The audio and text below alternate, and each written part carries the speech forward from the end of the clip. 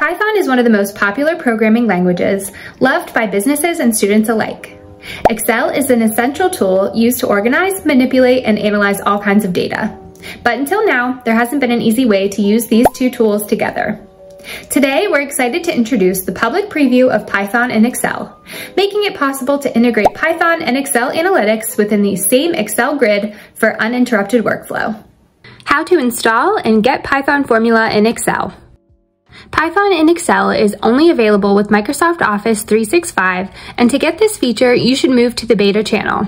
To do so, you'll need to follow these steps.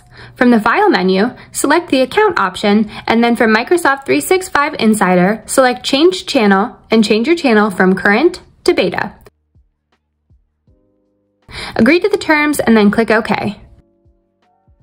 It will take a while to download the Microsoft 365 updates. After the updates are finished downloading, restart the Excel app. Then, from the Formula tab, find Python Preview Tools. When you click the Insert Python menu, you'll see two options, Python in Excel and Try Python Samples. When you click Try Python Samples, you will get side options to get started with Python examples. For example, describe with pandas, create a scatter plot, correlation matrix, and others. Just click Insert Sample and it will immediately load in your Excel file. In this video, we're going to focus on the first option, Python in Excel. When you click the Python in Excel option, you will get the py function on the selected cell with the Python code area at the top. You can expand or collapse to write your Python code. There's also another way to activate the Python formula. Simply select the cell and write equals py, then click Tab or select the py formula. Using any of these methods, you'll find Python formula is activated in the cell. How to get started with simple Python. Let's start by creating a simple Python formula. For this example, I have data that includes employee information and salaries, and I want to analyze it in Python. First, select the entire table. Once the table is selected, it mentions header equals true. This is a very important point to be considered while selecting your data range in Python. If you click Enter, it will extend the Python code area, so instead, to end your Python code, you should click Control Enter. As you can see, the cell appears as data frame, and by clicking on it, a data frame table preview will pop up, and you can see all of your data columns and the first few rows. At the top, it mentions the number of columns and the number of rows for your data frame. Clicking the Preview button also allows you to analyze different options to expand your data, for example, Array Preview. For the expanded data, you can adjust format or copy and paste to other cells. And to remove this expanded data, you can simply remove the content from the first cells of this range. You can also change the Python output preview of your data just by right-clicking on the data frame.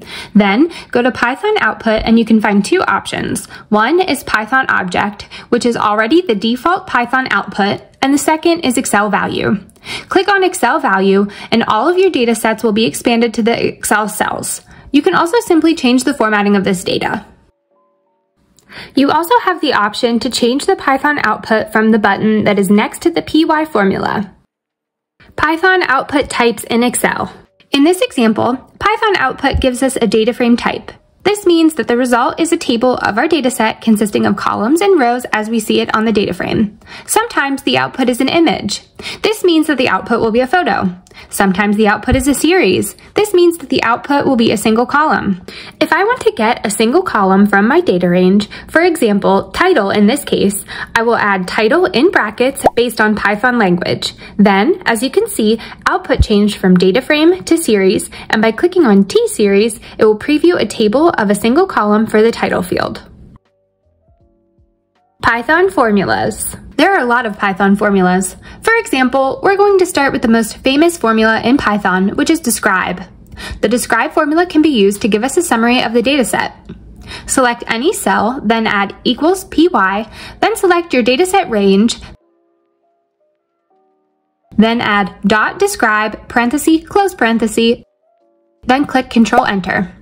The output will be a data frame as it contains a table output. As you can see, the data frame preview only describes columns that contain values like age and salary with measures like count, mean, standard deviation, etc. In the same way, you can change the Python output from Python object to Excel value. Then your descriptive measures will be extended to the Excel cells. When you change data range values, it will immediately update the Python output value, and there's no need to refresh data like you have to when you use pivot tables. Python describe for a specific series. In this example, we tried the describe formula to output a summary for the whole data range. But what if I want to get a summary for only one column or a series? For this example, we'll use the department column. To use Python describe for a specific series, write department in brackets before .describe, parenthesis, close parenthesis, then you can get a summary for this column only. This feature also allows you to use count, unique, top, and frequency. Define your Python data. Each time you use the py formula, you have to select the dataset range or table. But what if I want to give a name for this py range? In this case, after selecting the Python data range, enter your Python name, then equals before the Python data range. For this example, we will name this Python formula salaries. You will be able to recall this name at any time, and it will be reflected in the Python formula. Just go to any cell and insert Python formula equals py, then write the name that you give to your Python formula. So I will just type salaries, and now it works.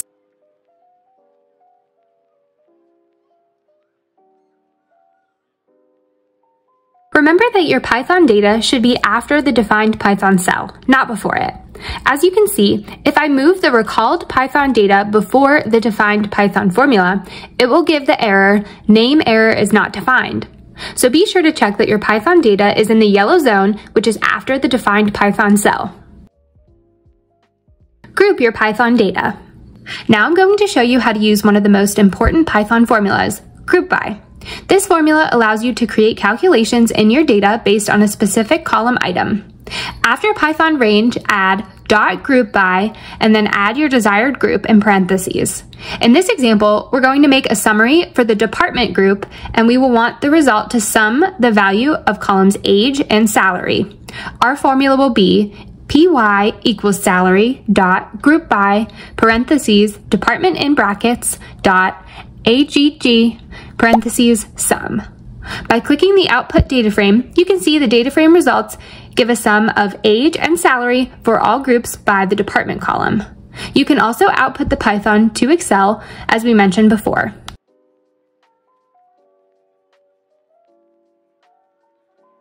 You can also change sum to another function like max, and it will immediately reflect the results to age and salary for each group.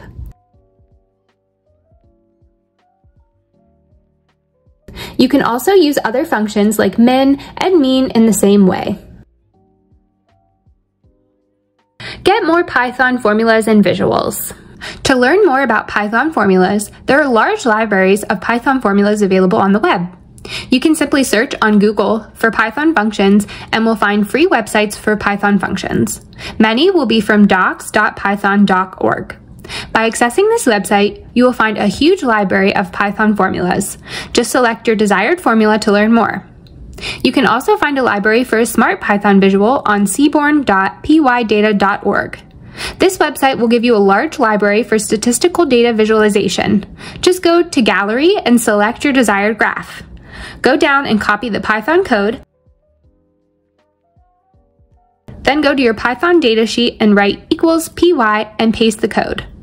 You should do the small adjustments to make sure the code is compatible for your Python data names and then hit Control-Enter. The Python output will be converted to an image for the selected Python visual. Right-click and select Python Output, Excel Value, and the chart will be inserted into the Python data cell. By increasing the cell size, you can expand the visual to a bigger size. You can also output it as a photo just by right-clicking on the cell, then click Picture in Cell, Create Reference. Then you can copy and paste the output photo to any sheet in your Excel file. Thank you so much for watching this tutorial. Be sure to like this video, subscribe to our YouTube channel, and visit simplesheets.co for more great tutorials like this one.